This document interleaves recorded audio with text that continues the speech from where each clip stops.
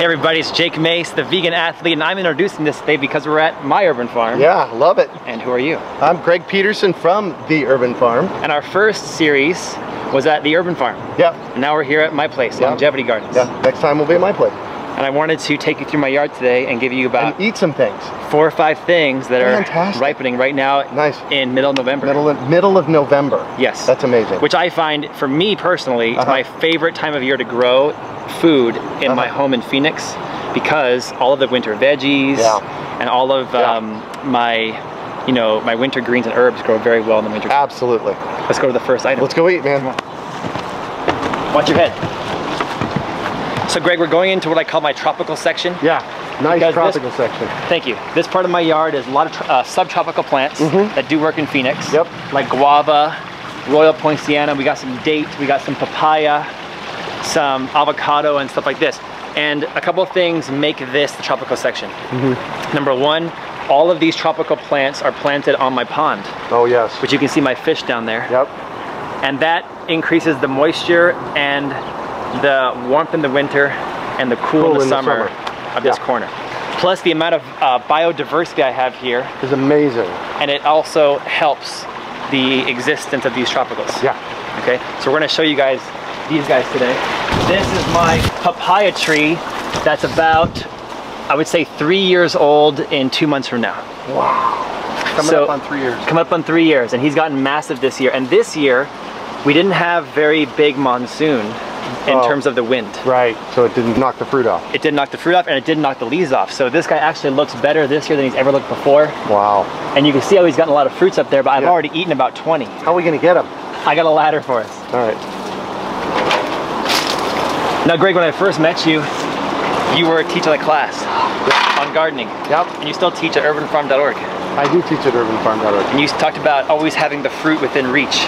Oh, yes. So I'm sorry that this is beyond my reach. That's okay. Papayas are weird. That's the way they grow. Yeah, exactly. They'll freeze back this winter and knock it down some. It will. So I put this guy like this. I just go up there and I usually grab 2 at a time. And once I pick 2 off, then 2 more ripen about 5 days later. Oh, sweet. Yeah. So I've already picked off about, I would say about 15 or 20 off this plant so far. Wow. And the cool thing is that, guess what's really cool about this?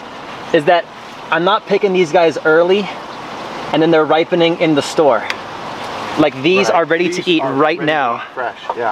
They're perfectly ripe. Most nutrient dense, probably the tastiest. This is one of those miracle things for me. I've never eaten something like this, a papaya right off the tree before. And maybe not Phoenix grown? Oh, definitely not Phoenix grown. My friend, Dr. Rosenberg, he's part of the Arizona Rare Fruit Growers.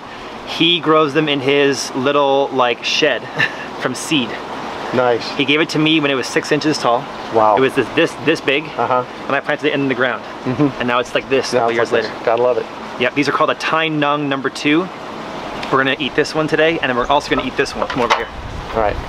This one's called a Mexican papaya. Oh my gosh. I would prefer to plant this one. I'm gonna step out of the way so that people can see it. If I wanted to give advice to people in town, plant Mexican, because they're a shorter papaya, so the monsoon won't affect it as much, but the fruit is bigger. Wow, dude, that is amazing. Greg, I've been waiting to pick this guy for 2 years. Actually, 1 year and 8 months. That is called patience, my man. And you just happen to be here when I think it's ready. Love it. Let's try. So we're gonna just kind of break that off, and that's a compare that one to the Tai Nung. Oh my gosh, it weighs about 5 times as much. And it looks pretty ripe, right? Do you think? Yeah. Think we should try to taste it? Yeah. The way I've been eating these is instead of cutting them in half and spooning them out, I just barely shave the skin off, eat the whole thing, and it's so good. Nice. You can almost eat the skin. Nice. So let's hold on to this. All right. And we'll go to the next item. All right, cool. I'm with you. Are you okay holding those papayas? Bring it, man.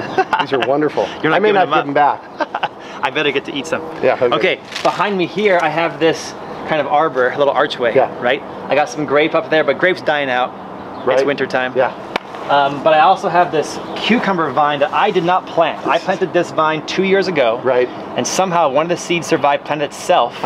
We call them volunteers. I love volunteers. So all of this foliage here on the ground, up the tree, up the arbor, it's all West Indian gherkin.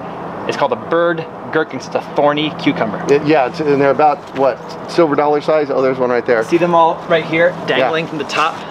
they look like this. Yeah. And their defense mechanism is their spine, so they are kind of spiny, but once you eat them, put them in your mouth, the spines go away pretty quick. So I'm gonna harvest a couple that I know are pretty ripe, because what I have found is that if they get overripe, they do not taste as good. They need to be perfectly ripe to be that fresh cucumber taste. Nice. Wow, look at that. So we've got different ones in different stages of ripeness. Nice. They look kind of formidable. Yeah, they do. But they're pretty good. Yeah. And I'll bet you're gonna have me just take a bite out of one here in a little while, aren't you? I am. Yeah. At the end. Maybe. People hang with us for like 2 minutes. We're gonna eat it all at the end. Yeah, perfect. Okay, let's go with something super delicious. All right, super delicious is good. Okay, we're in my main garden center. Right, so we got papayas, two different kinds. Sweet gherkin. West Indian gherkin. West Indian gherkin. Which is actually pricking my hand right now. Okay, good. You wanna put them there? Yeah, hold them. Let them prick my hand. How's that feel? All right, now. And then we have the sweet peppers, which are looking beautiful. Oh my gosh. And they're prolific. Do you realize how hard it is to grow these kind of peppers in the desert? Really? The hot peppers do great. It's the sweet ones that are hard to grow. So my wife, who's filming this episode right now for us, the camera lady, she doesn't like the hot ones. She only likes the sweet ones. Yeah, I'm not a fan of hot ones. And so I've grown a bunch of different kinds. Some of them I got, some of them I got from Suzanne Velarde, VelardeGardens.com. So these ones look like jalapeno, but they're not. They're very sweet. And these ones are the Red Knight, I think, that are very sweet. Wow. In my opinion, when you can grow sweet peppers like this in your garden to where they get red and fully ripe, they taste almost as sweet as a cherry. Yeah, they taste better. And they're always more expensive in the store. And for some reason, the store, like look, we have some grocery stores that are growing red peppers, and they're always humongous. Right. But there's no taste to them. Yeah. Mine are always smaller, but loaded with taste. Nice. And I always say this, but when the food is tastier, what does that tell you about its nutrient value? It's more nutrient dense, absolutely. Yeah, I think so. Yeah. And I put a lot of rock dust. So. Yeah. You can get a Brix, B-R-I-X meter. Right. Get a Brix meter and test it, and that'll tell you. And usually the sweetness means that's right. It's more nutritious. Yeah. So we're gonna go to one more item. It's a leafy green, then we're gonna eat it. All right, let's do it. All right.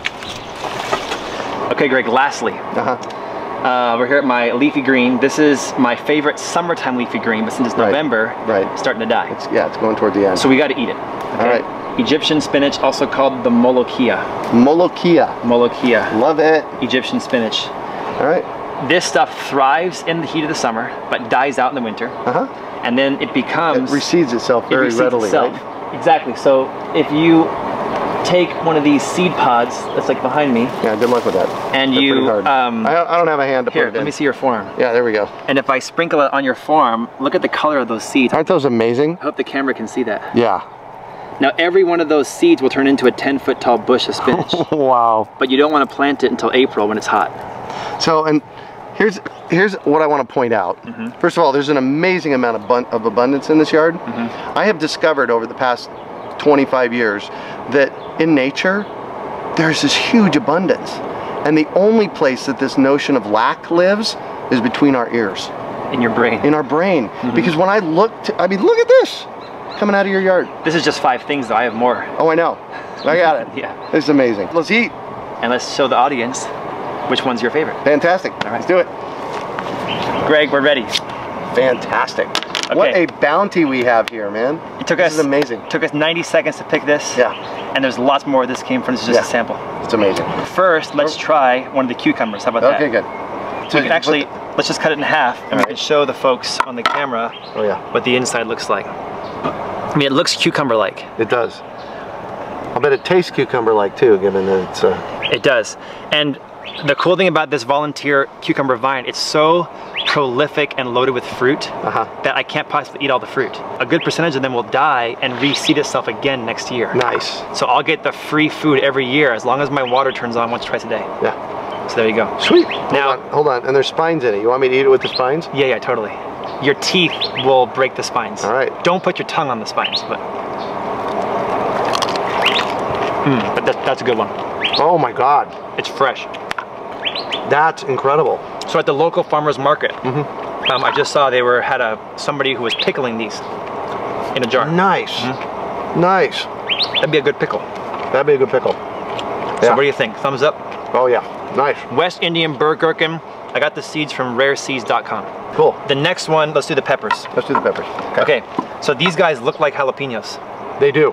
And it scares You're not going to make me eat one of those. I am. All right. And you can eat the seeds and all, but let me try one first, because you can see how it's all cracked there. It looks like a jalapeno. Because green jalapenos... And there's the center. Green jalapenos actually turn red when they fully ripen, just like anything else. But let me try what it tastes first. It's good. It's good? Go for it. You're not messing with me? No. I like spicy food, but at first you're like, oh my god, it's gonna be spicy because your brain tricks you, but then it's not spicy. Did your brain almost trick you? Yeah, it did. Yeah. It did. Because the taste is exactly like a jalapeno. Right. But there's no spice. Yeah, there's not, is there? Cool. Okay. I think the taste of that is... The sweet bell type pepper. So for the audience, let's compare this pepper to this one. All right. And to be honest, I always forget the varieties, but I got them from VelardeGardens.com locally here in town. And plant a wide variety and you'll find one you like. Yeah, Velarde, Suzanne does a great job. I love the work she does. This one's my favorite. It's good. Yeah. Very sweet. Yeah. I could have let this sit another week on the plant. Right.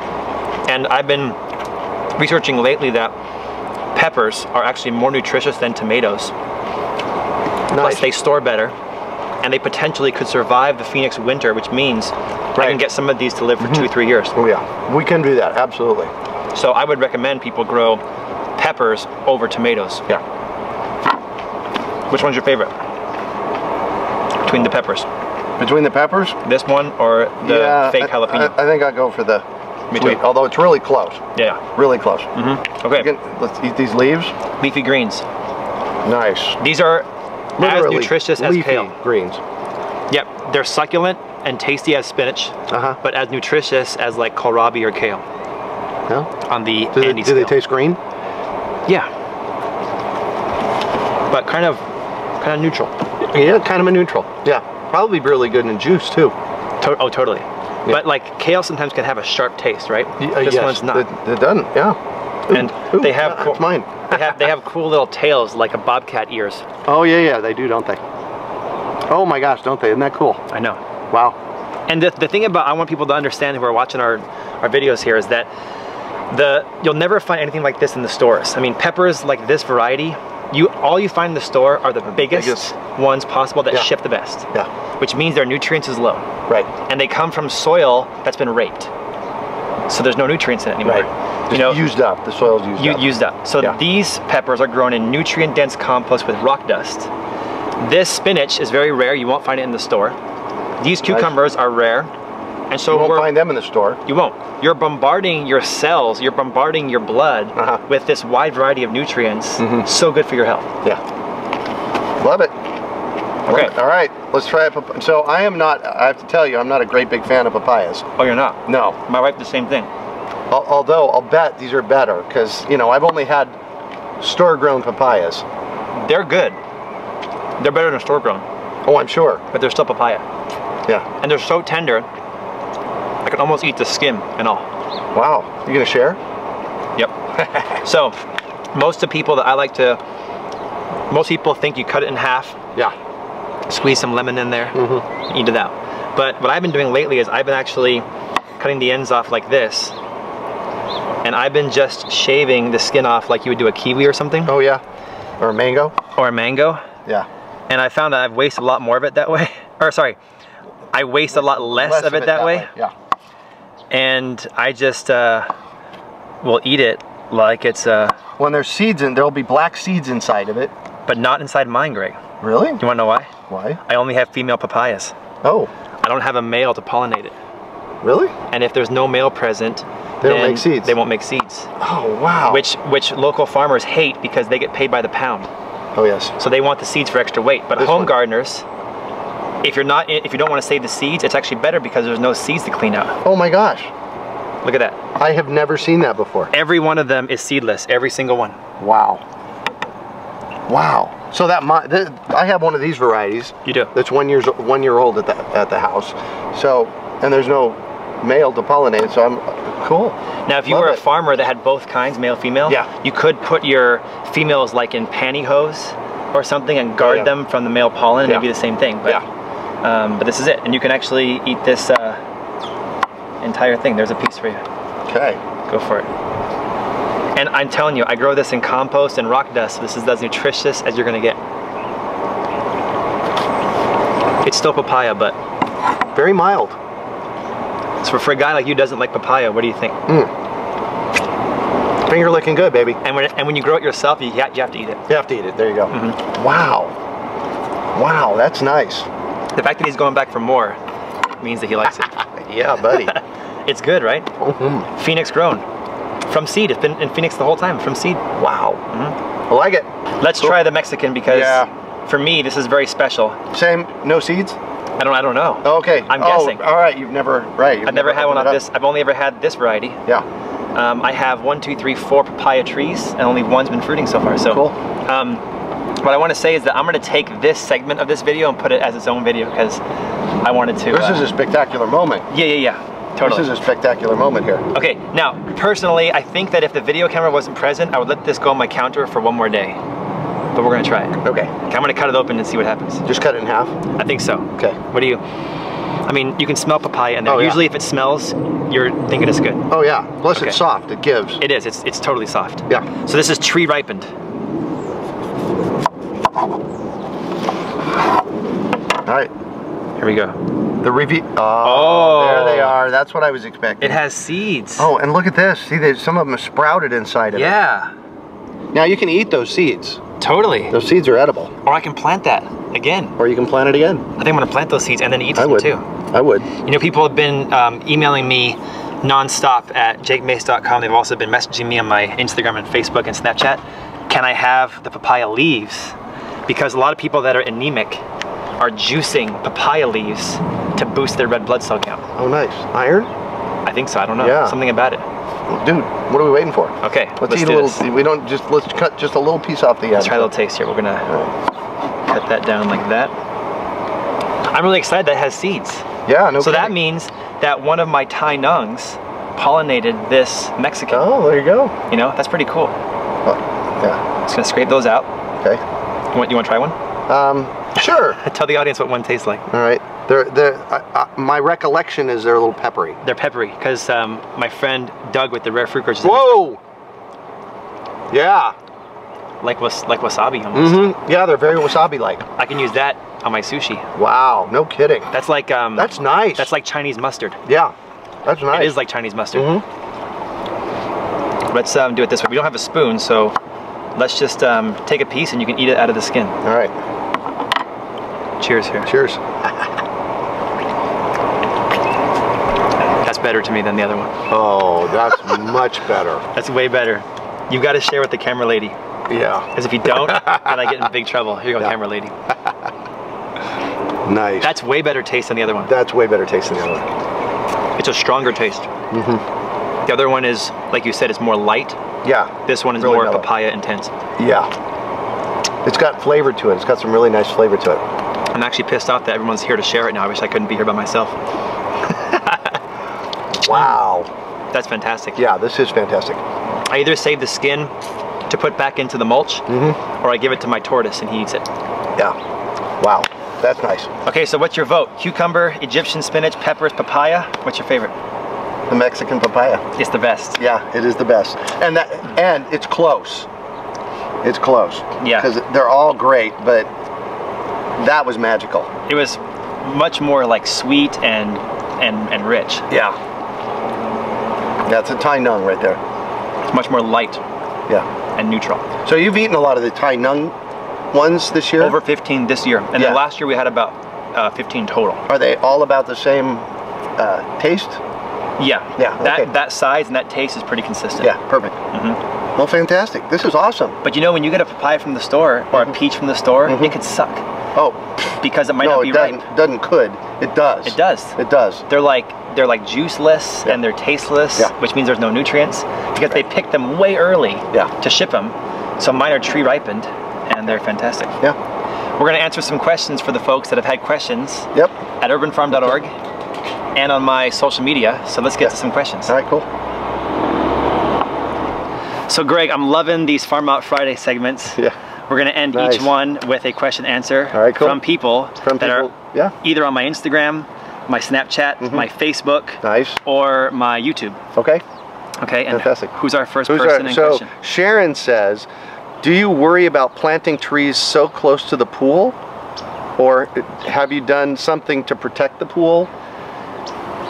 That's a good question. Yeah. I have some trees next to my pool. Yeah, you do. I do. You do. And I also have a lot of trees very close together. Yeah.